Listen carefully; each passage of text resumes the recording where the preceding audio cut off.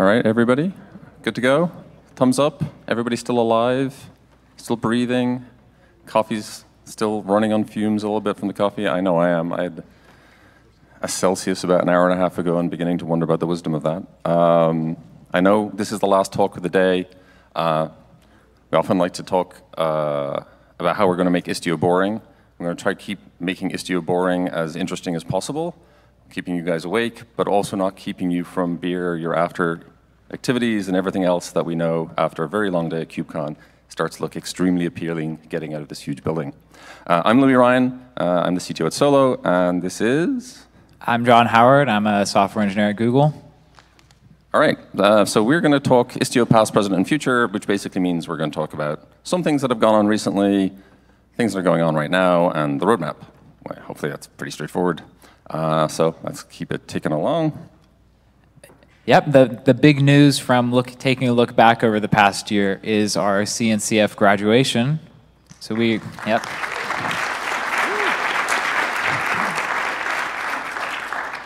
About time?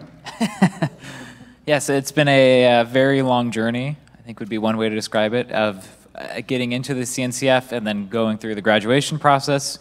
So, we've been around at the CNCF conference all week long, around all these other great projects. So we're pretty excited as a project to be in the select few that are kind of considered graduated. It's a long time coming.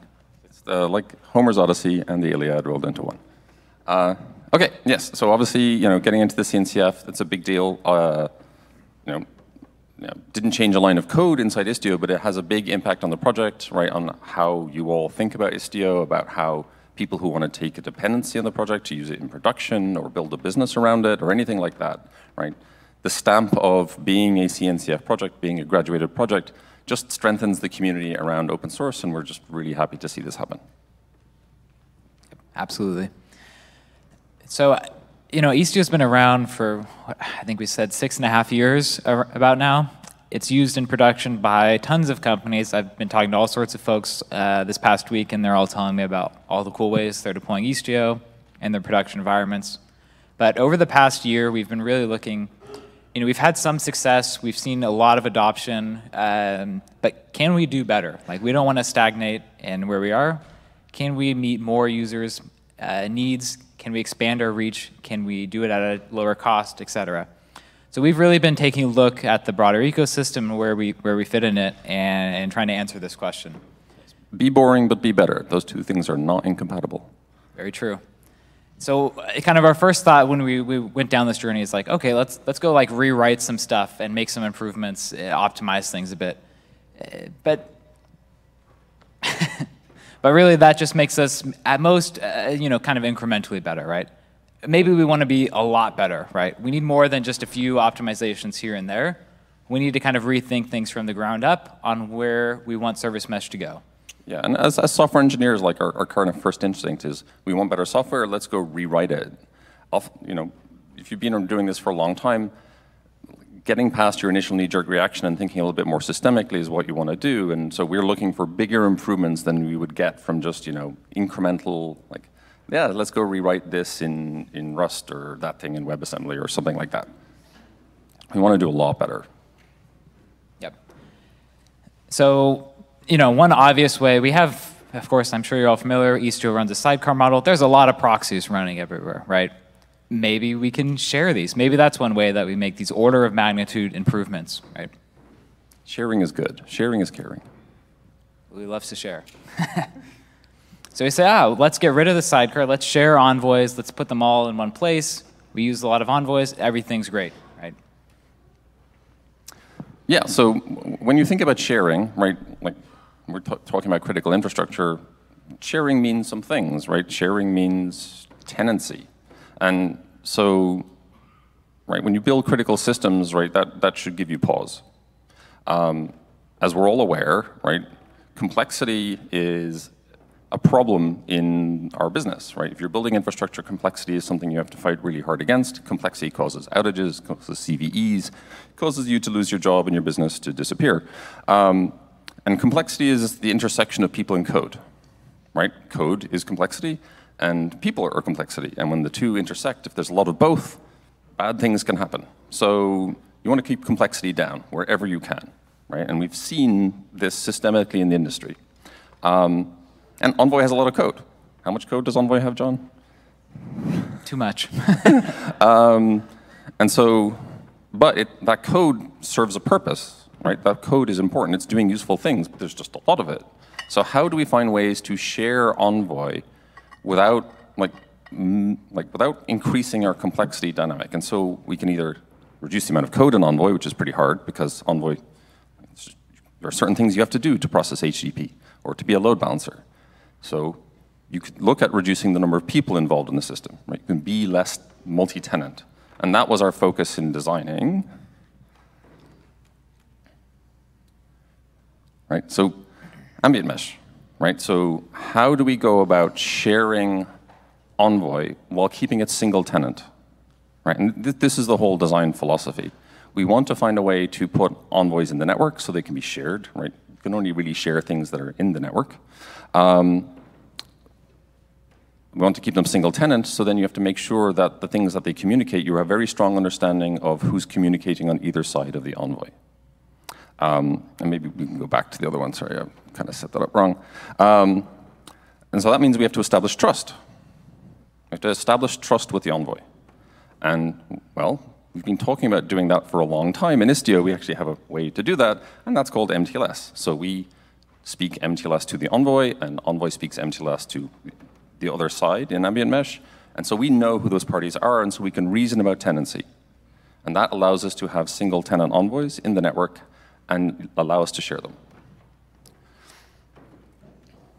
So we've been talking about ambient for a few minutes here and for many, many hours in past talks and past KubeCons and in blog posts and whatnot. There's a lot of great things that ambient can bring to the table, lots of things to discuss and improve. I just want to highlight one of them, which is particularly sensitive in these times, which is some of the cost savings that ambient can bring us. So this was some simulation. I guess we had about 100 namespaces, 1,200 deployments, 800 services or so. And we were sending some load through this and testing how did this compare with ambient to sidecars and ambient if we're using just the base L4, right? Yeah, so up at the top we have the baseline application, and we created this simulated application, right, which has these rough sizing ergonomics, and it has a certain call depth, and it has all these, so we tried to make it look like a realistic production system. And if you look at production systems running in Kubernetes, right, we see we're hitting about 30% utilization of the allocated CPU in the cluster, which is, for those of you who run Kubernetes in production, not unrealistic, right? There's quite wide variability in the typical utilization of CPU in a cluster, and often we're over-allocating CPU, right, to ensure that we have redundancy against traffic spikes and other situations. And in this case, we were using 17 E2 standard 8 instances to do this, right? So that gives us a monthly bill using, I've forgotten exactly the billing model, but about $3,500 a month to have that many E2s, right? Hopefully everybody's familiar with this stuff. John, you want to talk about the sidecar one? Yeah, with sidecars, right, we're putting an Envoy proxy along every single pod. So in this case, we had, I believe, 1,200 pods, so that means 1,200 Envoy proxies. And keep in mind, even when we're only using very little amount of resources in that pod, we still have to reserve those resources, so they still contribute to the cost, right? And it's very hard to know ahead of time how much CPU and memory is this application going to take. And in fact, it changes often, right? Even if I have low CPU sometimes, I may have spikes of requests that I need to handle quickly. And so if I only give a tiny fraction of CPU, the performance tanks, right? So we have this large problem of resource overhead with sidecars, and so we end up going up to $5,600 a month in this simulation. That's a little bit short of double. Yeah, we added about 12 E2 instances. And you'll notice that the utilization of CPU, obviously this is of the total number of CPUs, it's barely changed. And some of this is one of the things we run into a problem with sidecars. We, again, have to allocate and reserve CPU just like applications do. And it's not fungible, right? It has to be reserved, and it's tied to the lifecycle of the deployment, and it can't scale up and down independently of the deployment. Right? This is one of the kind of fundamental limitations of the sidecar model. And so we have a pretty sizable cost increase, right? About a 50% cost increase. We didn't do some of the tuning things that in particular would improve the memory allocation. But this is typical of I've got a Kubernetes cluster, I've got an application, and I just turn Istio on. This is what will happen. So this is obviously set up to discuss, the difference we see with ambient. Maybe, John, you want to talk about L4? Yeah, so one of the nice benefits of ambient is you kind of have more choices, right? For a lot of users, they just need MTLS everywhere, and then maybe later on for only some applications, or maybe just slowly over time, they start to digest the full service mesh. So we have these two layers. One is just L4, just the Z-tunnel layer, and then both with the Z-tunnel and the full waypoint proxy. And we can see that with the waypoint-only case, we have no additional cost and increased % of utilization, right? And even once we add the waypoint proxy, we only add one extra machine, about $200 a month. So the overhead is substantially lower than what we see with sidecars. Yeah, so that goal, right, let's do a lot better, right? That would only have been achievable by sharing things, right? The Z-tunnel part of Waypoint, right, allows us to have a very, very resource-efficient MTLS-only implementation. It does something simple, it does it very efficiently, and because it's per node, right, we don't have a stranded allocation problem, right? You can see on L4, right, the CPU utilization went up. There was no change in reservation requirements, right, and we didn't have to increase the number of VMs to accommodate it, right? And that's what we expect to see anywhere, right? If you have a cluster that's running at 98% utilization, one, congratulations, you're a complete unicorn, you don't exist, and two, Z-tunnel will still fit in it. But then the other thing, right, so this is like a 2 orders of magnitude cost improvement over the stock sidecar model. When we turn waypoints on, and you can turn waypoints on not across the whole fleet, you can turn them on for a single namespace if you only want L7 for that namespace, and you don't have to turn it on for the other ones, we still have an order of magnitude cost reduction. And that's, those cost reductions you can only get by fundamentally changing the architecture of the system, not by going and rewriting a bunch of code. And this is obviously the big thing going on in ambient and in Istio right now, and the proof is kind of in the pudding, right? We're somewhat economically constrained times, right? Some of you had to argue with your managers to get budget to come to this thing. Hopefully some of this will allow you to come to the next KubeCon by cutting your bill. So ambient is really great, really exciting, but it's not the only thing that we've been working on over the past year. One of the other big areas that is our collaboration with the Kubernetes community on the Gateway API. If you haven't heard of the Gateway API, it's a new API out of the SIG network to kind of redefine traffic routing and management in Kubernetes APIs. And so this is really the only way I can visually show an API, is this canonical diagram from the docs. Thanks whoever made this. Literally, you have to wear a hard hat to use this API, so it's part of the requirements.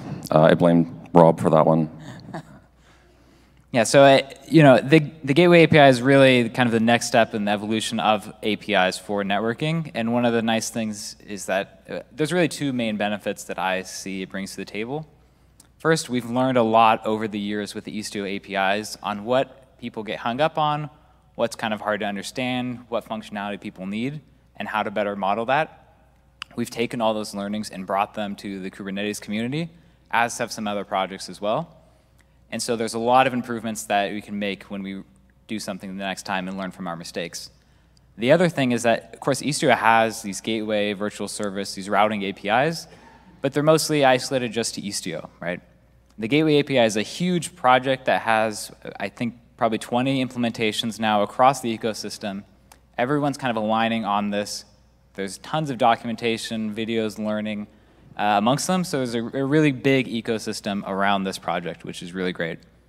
Yeah, so for all of you, right, practitioners, users, right, developing skills in these APIs is going to translate to different infrastructure, different contexts, right? Standards, like Kubernetes itself has effectively become a de facto standard. Developing a skill set in that is going to help you develop your career, and it works in everybody's benefit. And if you have skills in other projects using these things and you come to Istio, you'll already know what to do. So that's pretty great. So the Gateway API, I believe last week just went GA in Kubernetes, so that's a huge milestone for us, and I'm really excited about that. But another thing that Istio has been working on driving with a few other members is adding mesh support for this, right? The original API was designed just for Ingress use cases, so we're really excited to be able to use the same API across Ingress and Mesh and be deeply involved in the community for that. So in the past few months, that's been merged into the core API. So we now have a stable GA Ingress API, and Mesh is an experimental and rapidly approaching graduation as well. Yeah, so if you notice up the top, it says the word Gamma. That stands for Gateway API Mesh something something. It's probably the best way to think about it, but Gateway API for Mesh, right? Someone remind me all the acronyms. I'm getting old. Okay, so we're obviously looking back and looking forward. If we look at where the community is today, we have about 600 active contributors, like doing stuff with Istio in the repos, driving the project forward. That's pretty amazing, right? It's 120 companies, 600 people, and over 200 people have made a new contribution for the first time this year. So hopefully some of you newbies are here. Thank you. This is awesome. It really helps drive the project forward. There's a lot of momentum behind Istio, and it continues to grow, and it's just really exciting to see, even for somebody as old and grizzled as I, who've been working in this space for a long time. Maybe, John, you want to talk about? Yeah, I mean, we talked about 120 companies, which is amazing. Love to see. We just want to highlight one as well, that Microsoft has recently heavily invested in Istio as well. So we've been really excited to see, as largely part of our CNCF graduation, a growing ecosystem of people all aligning on Istio as their service mesh solution. So we've been really excited to see that. Yeah. And I know for obviously users, right, seeing the big clouds get behind it, right, gives you a little bit more warm and fuzzies about choosing a particular open source project. Microsoft is quite a large company the last time I looked, so yeah, we're really happy to have them. As we are happy to have anybody come and contribute to the community. Everybody is welcome, and if you're looking to get started, come and talk to us. There's plenty of the maintainers here, contributors, TOC members. They're floating around. Just come find somebody. Or go to the Istio booth, and folks like Vasila and John and Justin here, who've been gamely managing, and Mitch down the back, come find somebody. On the stats side, obviously, we have the contributors numbers, kind of a point of comparison. We are the third most active project in the CNCF by PR, which is pretty amazing to think about when I think about all the other really awesome projects in the CNCF. First, kudos to Kubernetes, of course, and OpenTelemetry for kicking our ass. But yeah, we feel pretty privileged to be in that kind of rarefied air, but we're going to catch up with Kubernetes someday. No, it's never going to happen. Just a quick recap of some other things we've been working on. We covered a lot of the highlights, but there's a bunch of work going on behind the scenes, especially around taking features we already have and stabilizing them, whether that means improving the documentation, the testing, or just committing to keeping the APIs stable and tested. Just a quick highlight of a few. External authorization has gone to beta. Helm install has gone to beta. Canary upgrades and revision tags, workload group, distro list, these have all gone to beta. We're starting to see newer projects such as dual stack support moving to experimental. We've been working a lot on enhancing the security of our product, done a formal audit. We've been continually expanding our fuzz testing with some help from the CNCF fuzzing team. And we've expanded our reach a bit with some ARM support. So this is just a quick snippet, but tons of great work going on across the community. Yeah, so progressing APIs, boring for the win, but really important for people in production, right? These are all critical features, and we're just grinding away, just trying to make them production ready. And to us, beta means they are ready to be done in production, right? Most of these features are widely used in production already, so we just continue to grind away on that. So we've talked a lot about the past where Istio's been, but we also promise not to bore you too much. So I want to make sure to talk about the fun stuff, the future. And as you've been walking around, I'm sure you've seen AI as kind of a hot topic, and we've been looking really closely at this space. Yeah, I mean, John and I have been talking about this for months. I know. We're super excited to announce that Istio's future is doing more of the same stuff. We are proud to announce no AI. So we have a clear vision for where we want to take service mesh. We know what our pain points are for users, and we'd love to hear more about that, get to that later. But we also like to stay in our lane. That is true. So, we're continuing to execute on that vision. We're not getting sidetracked. We're keeping Istio boring. But we will talk a bit about what that actually means. So like I said, the big one is keep Istio boring. And I don't mean make sure you guys all fall asleep during our talks next year at KubeCon. What I do mean is make sure that you're not woken up at 3 a.m. because you have an outage, right? Yes. That's the kind of boring I like, because otherwise people yell at me on the phone. And we want to bring mesh to more users with less cost and compromise, right? That's one of the key things we're looking for with ambient. And that cost, I mean, we showed a dollar value on that cost, but a lot of it can also be the cost of complexity, the cost of maintenance, right? There's all sorts of costs associated, and we're looking to lower all of those so that more users can adopt mesh with less friction. Yeah, I mean, one of the big things of ambient, right, obviously there's a lot of, like, the rise of the platform team is kind of a common thing over, say, the last 4 or 5 years. The platform teams are going to be the owner of the infrastructure, and with sidecars, the ownership model was a little blurry, and now we have platform teams who are stamping out or managing big Kubernetes clusters for their teams, but when they want to upgrade some infrastructure with Istio, we're going to, well, we have to go and restart your application, and if you're running a Cassandra database, that might make you a little twitchy. So taking some of that pain away from the operational folks is a big part of just the ease of bringing mesh. And then the other part is to more users, like there's a lot of VMs out there, and there's a lot of other compute still. How do we find a way to bring that on board and lower the kind of UX pain for those users to work with the Kubernetes environment, right? Kubernetes is awesome. Everybody's trying to get stuff onto Kubernetes, but the things that are not on Kubernetes still need to talk to the things that are, and vice versa. And Istio is a networking product. Like, we help people connect and secure and manage and load balance and authorize and do zero trust. So we have to address that community as well. And by having Istio become more simple, that will help with that problem too, right? And so this is the kind of long-term futures. Kubernetes first. Kubernetes is our best friend, but we will always try and do things to bring other environments into the fold. I think we covered the less cost part. Yep. So some other areas we're looking into always improving, and we've been on this path for quite a while, but keeping on the same old, is deeper integrations with existing standards and other CNCF projects. So, it's easy to go demo Istio on some kind cluster and try it out, but when you're deploying it into an existing production environment, you already have a lot of infrastructure, right? We want to make sure that, one, we actually just don't break in the presence of that, but even more, we deeply integrate it with it so that we can improve that product, and that product can improve Istio, right?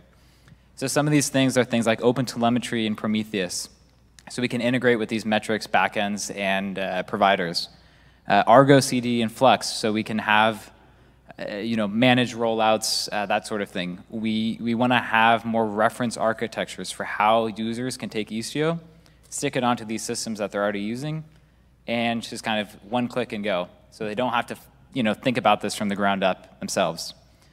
Yeah, I mean, hopefully Mitch gave a talk earlier this week about integration of Istio and Ambient with Argo. That's a great example, right, of helping you on the operational side for platform teams. Obviously, OpenTelemetry has gained a lot of momentum, and most of the major APM vendors now support ingestion via OpenTelemetry. So whether you're using Prometheus or some other tool, right, us adopting OpenTelemetry consistency for logs, tracing and metrics, right, will make integrations with those solutions possible, right, because you have lots of different reasons to put this stuff into lots of different places.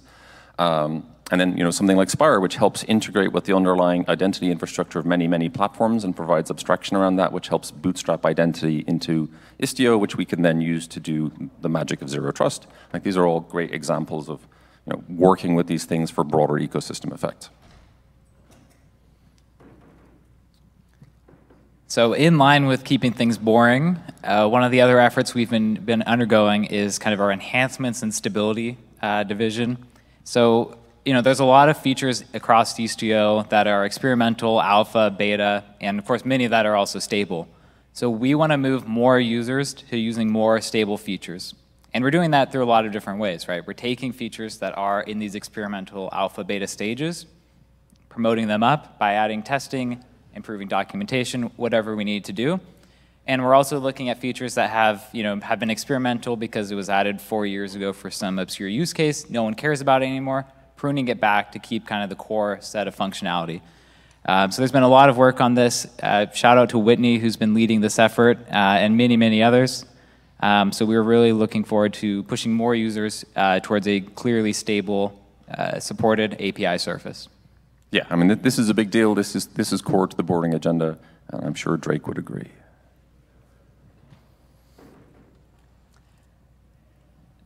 Okay, so obviously, the last part of this talk is the future of Istio is in the hands of people in this room. I want to thank them. That's the community, the contributors, users, people who complain about it. Where's Darren Shepherd? I love his tweets. He keeps us honest. I'm going to track him down someday at this thing and just shake his hand. Everybody brings value, and hopefully you've seen the Istio community be responsive to that.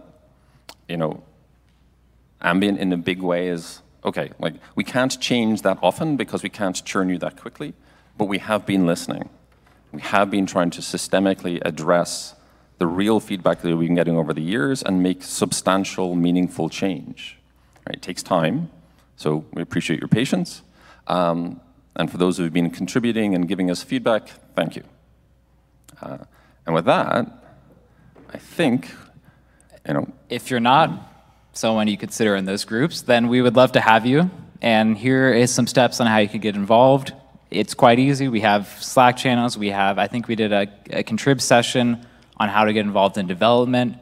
We're always looking for more people to get involved in documentation, or even just being a user and giving us feedback, right? In that case, you want to join the complainers group, that's fine as well. We are doing a Istio survey. We would love to hear your feedback, positive or negative. Super valuable for us to understand what we should work on next and what we're doing well and what we're not doing. Yes, please, feedback. More feedback, the better. And I guess with that, we have time for a few questions. Or we can set you free and you can go to beer and dinner. 5 minutes. I'm reading the hand correctly. Yeah. Yes. 5 minutes worth of questions. Let's go. Thank you for the talk.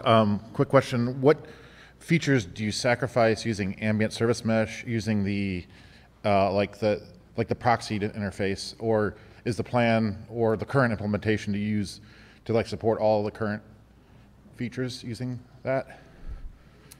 So if you look at ambient mode with the waypoint, the feature differential is very marginal, right? Like we will support almost all of the existing API surface. The primary difference, right, with waypoints is that the things that were happening as routing in the client side have now moved into a middle box. So that'll change a little bit the load balancing dynamics, but probably for the better.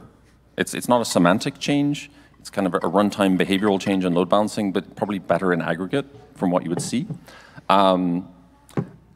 Istio doesn't have egress authorization, right? So there's no change there. That's something that may have been client-side, but doesn't really exist in Istio, so that's not there. We keep the same zero-trust semantics. So really there's not a lot of change in terms of what the APIs mean in terms of their semantics. There's very little. John, can you, what was I mean, with the exception of the sidecar API, but yes, that one's kind of a given. The sidecar API is the thing you use to try and not to consume too much memory. So that's probably the API you're happy not to use anymore. Thanks. Hi, Jung-Suk from Google. I have a question about the benchmark of the ambient mesh data plane. Can you go back to that slide? Oh, the kind of comparison? Yeah. Yeah. Oh yeah, just to clarify my understanding, so there are two modes, one for the ambient mesh and the Airflow only mode. So you're running just Envoy proxy as a TCP proxy in that case? No, we're running, so Istio has two things now, ztunnel, which is the Rust-based proxy implementation that we run per node, and it only does MTLS. It has no L7 features at all. So the feature set that you get by enabling that is just MTLS, L4 telemetry, and L4 authorization policy.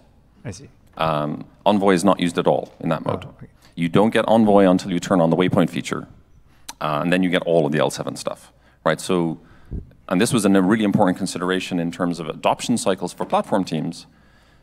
A lot of people, like their first goal is to just get MTLS on, and so that the ergonomics of that are tightly aligned with that goal. You just get that part. I often talk about, sidecars are, we have this problem, we have to eat the whole burrito. You get all the features in one unit of deployment, and you have to absorb it all up front. Now you get a more gradual infrastructure adoption path that matches your feature adoption path. So yeah, no Envoy in that path. Oh, I see. And for the L7 case, that is running the Envoy as a HTTP connect proxy, right? It's running as a full HTTP forward and reverse proxy, connected to by the Z-tunnel and all the magic we do with that. I see. Yeah, because I've been working on implementing Connect UDP in Envoy. So I heard that Connect UDP, I think there was a plan for actually using Connect UDP in the ambient mesh. You are stealing our roadmap talk. Okay. Yeah, is that still the plan? Just want to, yeah. Yes, no, we don't yet have a concrete timeline for doing UDP with this, but it is clearly something we have designed for. Okay. But don't make me commit to a timeline. John, you don't want to commit to a timeline either? No, okay. Yeah, thank you. Thanks. For some of the newer features like ambient mode or gateway API, is there a migration path from running everything with a sidecar to ambient, or is that only really possible with fresh installs? Yes and no. So for now, we've been focusing on, because we have to focus our efforts to get things out on the greenfield cases, but we've designed it all so that it will be interoperable, and so that you can gradually migrate on a workload per workload basis, or at least like namespace by namespace basis. So that's something we will definitely have before we go GA. Also, you mentioned Gateway API as well. There's some recent tooling that's been developed for, it's called Ingress to Gateway, but it really should be called like anything to Gateway, because it's also going to expand for Istio support for virtual services to convert. So just some tooling to help there. So in both cases, yes, we're absolutely hoping to help users migrate towards these new things and not have to tear down your entire universe and rebuild it from the ground up on the new world. I mean, we're very cognizant of what it means to upgrade our existing users. Right, that sidecar to ambient migration case, it's just not as production ready, but it has had a lot of time, effort, and thought put into it. You can test it. So just so you understand, right, there's a lot of stuff already in Istio to do it, but we don't consider it the same level of stability as some of the other moving parts right now. But there was a demo given of it the other day at IstioCon, right? I wouldn't suggest people put it in production. Don't do that. But it shows you like that we are committed to it, and 100% we are going to be doing that. Okay, thank you.